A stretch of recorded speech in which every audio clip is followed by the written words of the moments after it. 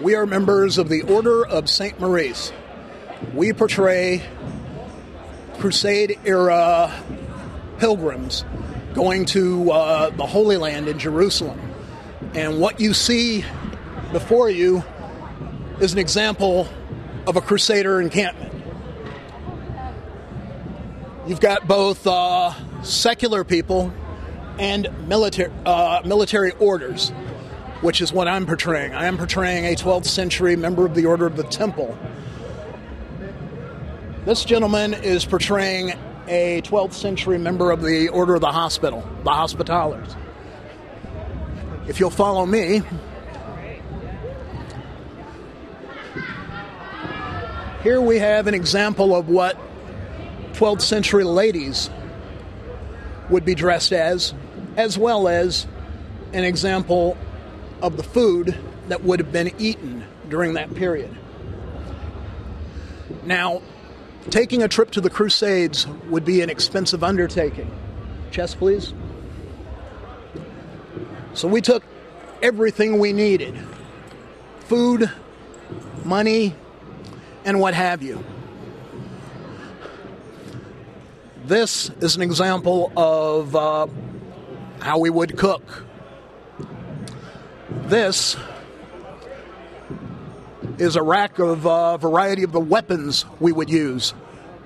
Weapons, shields, banners, and the like.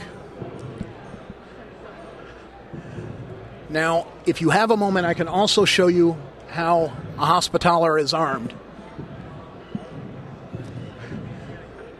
This gentleman is wearing a monk's robe, but underneath it, he wears a mail hood made of hundreds of metal links, and beneath, he wears a shirt of mail and a padded coat to protect him against sword blows.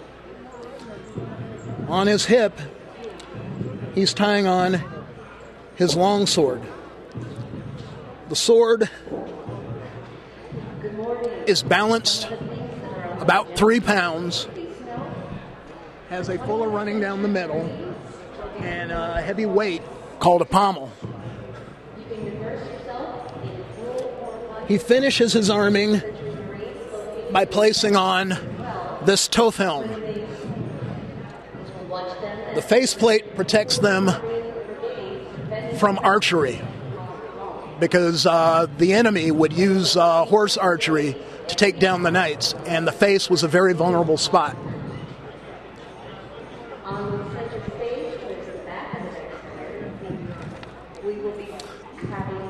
Obviously, Crusaders were heavily into their religious faith.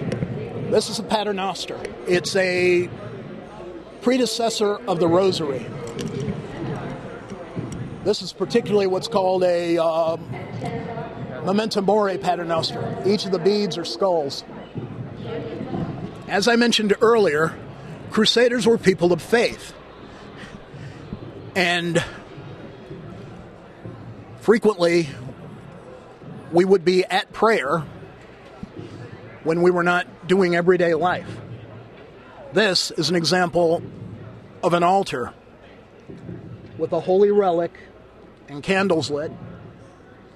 And the lady here is saying her rosary beads.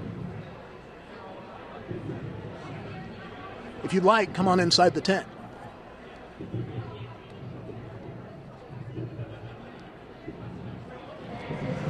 And thank you for your time.